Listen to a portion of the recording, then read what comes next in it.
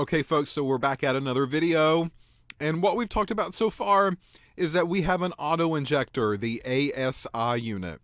And that ASI unit, the auto sampler or injector, will actually inject my sample into the TOC instrument. And we said the very first place that this sample goes to is called the 8-point valve. All right, so this is kind of our first step if we are tracking where the sample goes to. So after the 8-point valve, in the last video we talked about the purpose of the 8-point valve, what does the 8 points actually stand for.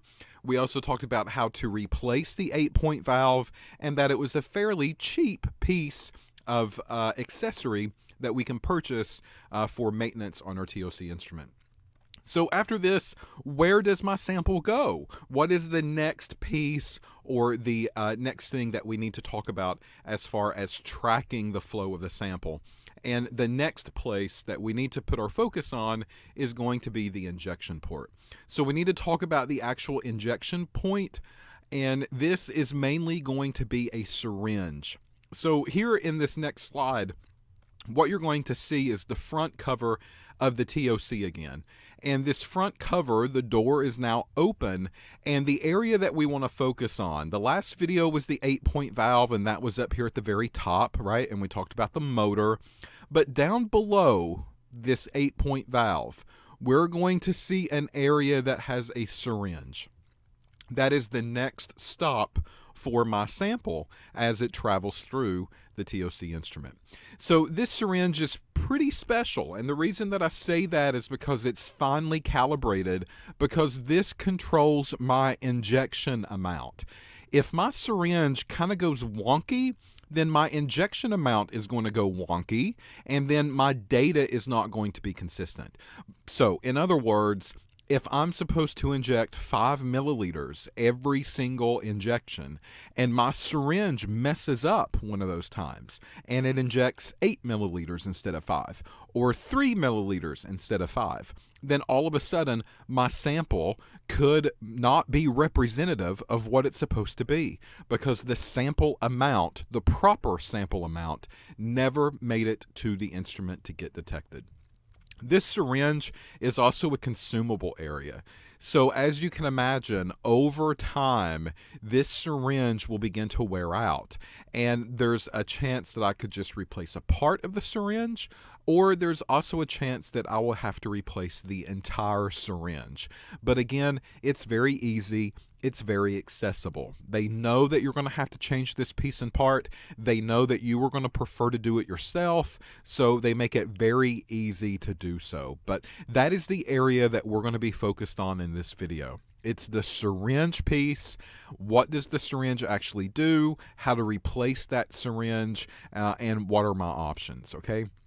How often do you have to do this? Well, the answer here is that really depends on your sample. All right. So, for instance, we've had our TOC machine now for about 8 years, and we've never really had to replace that syringe. Again, one of the reasons is we only use it, a handful of months out of the year. This is not something that stays on every day, throughout the week, throughout the year. If it did, then that syringe would probably have to be replaced every couple of months, every 6 months maybe. It just really depends on the dirtiness or how filthy your samples really are. Okay, so this syringe is very easy to replace. It's not a big deal. And again, I'll show you a video here in just a second. So if I'm looking at my schematic, the area that we're looking at right now is right here. And this is my syringe piece, okay? The reason that I keep going back to this schematic is you're probably going to see this again, right? It's probably going to be on a test. It's going to be on maybe an assignment, and it will have all of these blocked out. You will not see the word syringe there. And it's going to say, possibly label it. What is that piece called? And hopefully you can go in and label it as a syringe. So what I want to do now is kind of zoom in on that area that we just circled, and here is a closer snapshot of the syringe on the front of the GC, or not the GC, but the TOC instrument. So this syringe is a glass syringe, and if you look up here at the very top, you're also going to see kind of a plunger. It looks like a plastic or Teflon plunger up here at the very top, and this really creates a seal inside of the syringe, because the last thing that you want is for it to suck liquid into the syringe and for it to leak out of here at the bottom. So this has to be a pretty tight fit, or this whole entire system is not going to work for you, okay? The purpose of the syringe over here, it's going to inject your sample, all right? We kind of know that. That is the purpose of the syringe. It should be injecting a certain amount every single time with every single sample. So it's going to be injecting the sample for me. I do not really have to do that myself. Number two, it can also mix. And when I talk about mixing, what I'm really referring to is maybe your standard prep, or mixing some of your sample. Now, what is it actually mixing? All right, well, if it's sample that you have injected, normally what it does mix is a little bit of acid, and that acid is hydrochloric acid. We'll talk about why, again, a little bit later on, but it does inject some acid into your samples, and it's supposed to mix the acid with your sample before it gets injected. And a lot of people just don't understand that that's the case, but it is. The other thing that it can actually mix are your standards. So if your standards are getting injected, it can actually take part of your master standard, mix it with a little bit of acid, of course, because you want to treat everything the same, and it will also mix with it some water, and that water is DI water. This has the capability of making standards for you. Now, when I talk about standards, what we're really referring to here is going to be a sample with a known concentration. And we're going to look at the signal that we get for that concentration, all right? This is the whole concept of standards every single time that we make them. So, for instance, I'm going to make a 100 part per million standard, and I will run that standard in the TOC instrument, and I will get a signal from that 100 ppm. And then I might make a 10 part per million, and then I'll get a signal for that one, right? And then I'll get a 1 part per million, and I'll get a signal for that one. And then what will happen is that I'll run my standards, or my samples. So as my samples are beginning to run, I'm getting a number. Well, where does that number fit? Is that number between 1 to 10? Is that number between 10 to 100? That is the whole purpose of the set of standards that I'm making. It allows me to take my samples that have an unknown concentration, I take the number that I'm getting from it, and I compare that to known concentrations and their signals. That is how the TOC instrument works, and that's really how all equipment works in a laboratory. Good news is that the TOC makes these for you. So you do not have to go through the process of making maybe a set of 5 or a set of 7 standards to run on the machine. You tell it what you want it to make, and it will make it on its own. And it does that by diluting a more concentrated standard with water. So it pulls in a little bit of standard that you give it from the beginning, and then it pulls in the perfect amount of water, and it pulls both of those into the syringe, and it gives it a good mix, and then it injects that mixture onto the TOC instrument, and it will make the standards for you. This is something that you do not have to do, which makes running standards on this instrument very, very nice, right? And it's also a time saver as well. Finally, the other thing that the syringe does is that it will begin to purge.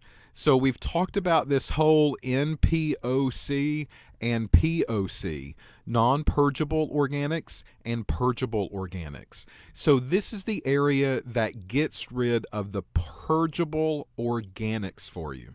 Now, the way that it does it is that it uses air, all right? It's another reason that we have an air tank hooked up to the instrument. So it's going to purge by literally taking a straw in a way and blowing air through it, just like you would if you put the straw down into some soda and you blew in the soda, right? When you do that, you are bubbling all the CO2, the carbonation, out of the soda sample. Well, this is the same kind of concept that's happening here. So here is my air line. So that piece of tubing that's coming off from the side, right? You can kind of track it. It starts up in here, and then you can track it through here and around and inside of the syringe. That is a air tubing line, okay? So as your sample or as your standard gets sucked up into the syringe, it's going to inject that eventually, but before it does it, it's going to bubble air through it. So if you have this door open and you sit and you watch it inject a sample and all of the steps that come along with it, you are going to see a step in the TOC where air is bubbling from the side, and you will see those bubbles travel through your sample, just like if you were blowing in the straw in your soda, right? And it's going to do that for a certain amount of time. What it's doing is that it's driving off all of the purgeable organics at this point. So all the purgeables are getting ready to go away, and we are going to be left with the non-purgeables, which is what this TOC machine will begin to analyze and begin to report on. All right, so that tubing is very important. You have to have that tubing on the syringe, because if you do not, then we have a problem, and that means that this air cannot go into that sample and bubble out all of those purgeables that we do not want to measure. Everything's got to stay consistent, right? This syringe, again, is very easy to change. So over time, this will get crudded, it will get dirty, it will get filthy, and this piece of rubber up here at the top, that could also begin to dry rot a little bit or not have a complete seal. So how do we change this syringe? Well, you see this big knob down here at the very bottom. This knob basically is a screw. So you basically just unscrew it. That's all that you have to do. And then this air tubing, we typically take the air tubing off as well. So this gets unscrewed and that just pops off from the side. And you just take the syringe and you pull it out of the machine. That's all that you got to do, folks. So when you pull that out of the machine, the whole thing will come out, all right, as one entire piece. You can see that screw down at the bottom that was holding the syringe in place. It's still right there. And then notice you don't see that plastic tubing coming off on the side anymore. That has also been unscrewed and pulled over to the side, so that way we can hook that back up to our new syringe when we put one on. Replacement of the syringe, it's not very fun to your wallet. That syringe is typically going to run around $500 a piece. So if you have to replace the entire assembly, then this is how much you're going to be expected to pay on any kind of given year. You're looking at $500 to $600 here. So this piece is not cheap, and this is another reason that cleanliness is important. Make sure that you have clean samples. Make sure that you are rinsing your instrument out enough after the sample gets injected before you bring your next sample on board. Not only does it help with cross-contamination, but it's also going to help keeping your system clean and all the pieces and parts that come along with it. Again, we are super clean.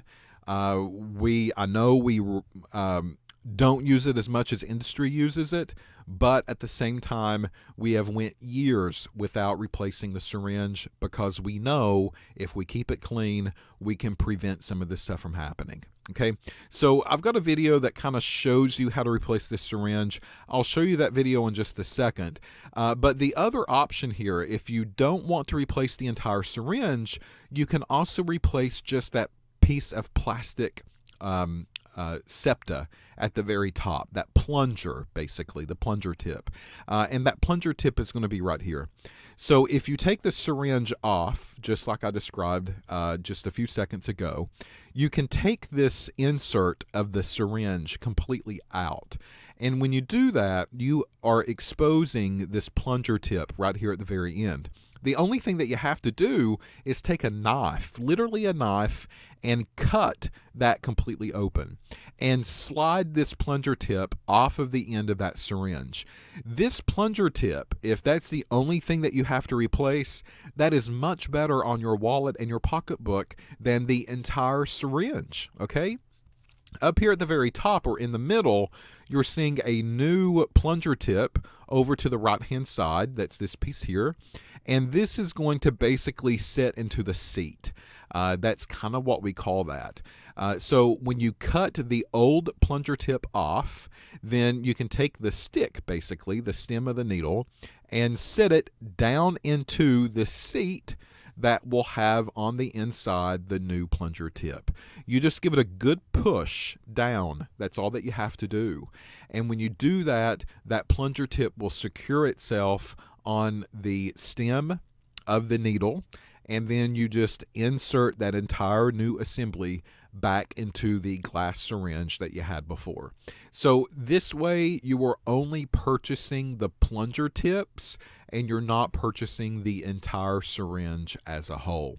What's the cost difference? Well, if it's just the tip that you are having problems with, then that's good news for you, because the new plunger tips run about 30 bucks a piece, and that's about it.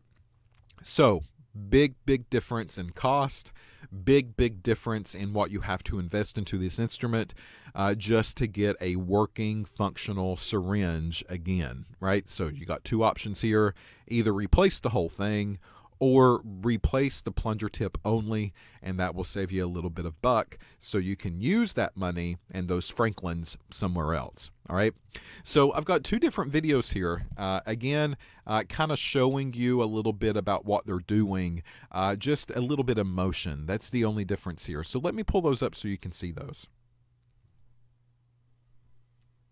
Okay, so let's take a look at replacing the syringe tip. So what you're going to see is them opening the door up, and then when they open the door up, you're going to see them zoom in on the syringe, and that syringe is going to get a little bit closer. They're unscrewing the airline. They're unscrewing the thread at the bottom to completely remove the syringe out, and then a new syringe in totality will come in. You slide it back up, and then the screw gets threaded back onto the end of that to secure the location, and then the airline finally comes in here to the side. So that's all there is to changing a syringe. That's it. So in the next video, I'm going to show you just them exchanging the plunger tip. So this video is going to start out with the syringe out, and you're seeing them take the insert out. They'll bring in a knife, they'll cut the plunger tip off, and then this just slides off of there. The new plunger tip goes inside of the seat, and then the stem of the needle goes down inside. You give it a good twist, and then all of a sudden you have a mounted plunger tip that's now onto the syringe insert. So that gets inserted back into the syringe, and then this again just gets reseated back into the instrument like you saw in the previous video. That's it, folks. It's all there is to exchanging a plunger tip or exchanging a syringe. That's all. However, one of the things I do want to say is that anytime you exchange this needle, anytime you change out that plunger tip, whenever you are messing with this syringe that's in the front, you always want to go back and do what we call a 0 point detection. All right. The 0 point detection resets the syringe back at the proper level. What do I mean by that? Well, you've just messed with the syringe. You've just messed with the stem. You've just messed with everything on the front of that machine. And that machine has to reset itself so it knows exactly where the graduation marks are on the syringe. For instance, how does it know where 5 milliliters is at? Okay, it doesn't have eyeballs like you do. It can't see where the 5 milliliter marking's at. It has to go by distance. That's how it works. So all of these graduated marks onto the side here, those are great for you to eyeball to see if it is injecting the proper amount, but it doesn't really see those markings. It has to rely on distance, and the 0-point detection is for that purpose. Okay, so this is what happens. In the 0-point detection, it's going to focus on the syringe, and it understands that you just did something to it, so it needs to reset itself. That's why you initiated the 0-point detection. So it's going to come in, and it's going to pull the syringe back, and you'll hear it. And then what it will do is it will take the syringe and it will push it back up, and it will get closer to the very top. Well, it does it in little baby steps. So after it goes so far, it says, hey, that was pretty good. I didn't get stopped. I wasn't at the end of the syringe. So it pulls it back again. And the second round, it goes up even further. And it gets closer to the edge and it stops. And it says, you know what? I really didn't get stopped there either. So I'm not at my 0 marking yet. So it will do it a third time. It pulls it back. And then it will slowly push up again. And this time it goes even further. And it pushes it all the way up to the top. And then it gets pushed back because it can't go any further. And it knows at that point, that distance, that is the 0 mark. And it will reset itself and it will recalibrate it itself.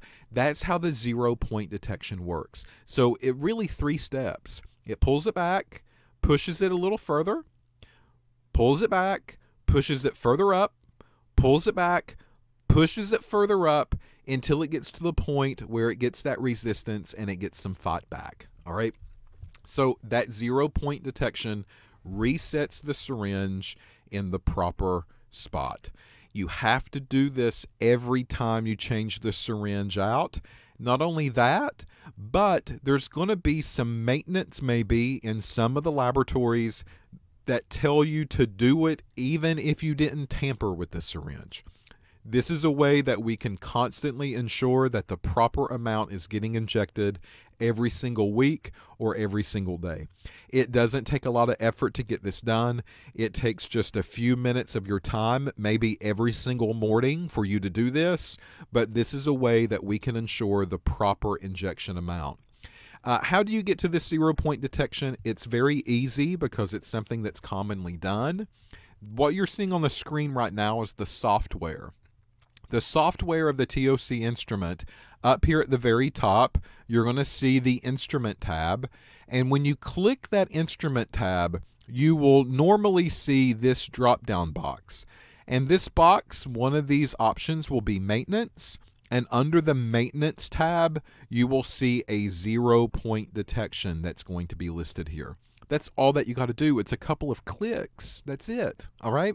So that's what I'm saying. When you open up this software in the morning before you run anything at all, maybe you want to go up to the instrument, click it, click maintenance, click 0-point detection. And within 2 to 3 minutes, that syringe is going to be reset. It knows exactly where the 0 mark is, and it knows how much to pull in and how much to pull out. All right. So that is the point of the 0-point detection. Anytime maintenance happens on the syringe, I keep saying it over and over and over because it's very important. You have to do the 0-point detection. You have to do it. Well, if a company wants you to do it every day, you do it every day. But anytime that syringe is tampered with, you have to go through this before you use the machine again. All right. Here's another picture of the entire assembly now that you're getting more familiar with the TOC instrument. And again, this is a diagram that I could give you on a test or on an assignment, and I'll say what are the pieces and parts called. I don't want you to label everything here. I've only picked out the most important pieces. So up here at the top is number 1, and that number 1 is the injector motion, not injection motor, injector motor. All right. Either one, I'd be okay with that, right? Number 3 is the actual 8-point valve, and that 8-point valve is right there. We've talked about how to unscrew that off and replace that piece of plastic literally on the inside of it, and then reattach it, and then reattach the motor on top of it. Number 5, you now know, is your syringe, and we know the importance of that syringe and the 3 functions of that syringe. It's to inject, and it's to mix, and it's to purge. Again, very, very important. You're probably going to see a question on that as well. Number 7 and number 8, this is the washer and the screw that sits on the end of that syringe. This is what helps pull that plunger in and out to inject your sample up and to push your sample into the machine. So 7 and 8 has to be retightened. And then what's left off of here is maybe an extra number, and that extra number is going to be number 9. I'm going to write it in, and number 9 is the airline, and they did not draw it, but you see the entry port right here. So this is going to be the airline that goes into that syringe that will begin to bubble and purge those organics out of your sample. Again, it's only the purgeable organics, not the non-purgeables, of course, right? Okay, so there's your schematic of the injection site of the TOC instrument, and I think that you're getting more and more familiar with the pieces and parts. So again, don't be surprised if you see this image at another time on another date for a different purpose, and hopefully you can go through and kind of label especially 1, 3, 7, and 8 in that diagram. Number 2, number 4, and number 6, we're not really going to talk too much about. Those are more electronic types of pieces, more mounting brackets and that kind of thing. It really doesn't mean any kind of importance to us at this point, so I'm going to leave those off. So I've only really focused on the major pieces that actually do some important work for us, and that's 1, 3, 5, 7, and 8. So be familiar with those. Make sure you can regurgitate those back onto a sheet of paper, and you'll be okay. All right, so this is where this video is going to stop. And in the next video, we're going to go back and we're going to focus now on the combustion tube. We are now past the syringe, and we are going to take the sample into the next area, and that syringe is going to inject it into what we call the combustion tube. So in the next video, that's where we'll pick up, and we'll talk about maybe some important aspects of the combustion tube that goes on with my TOC analyzer.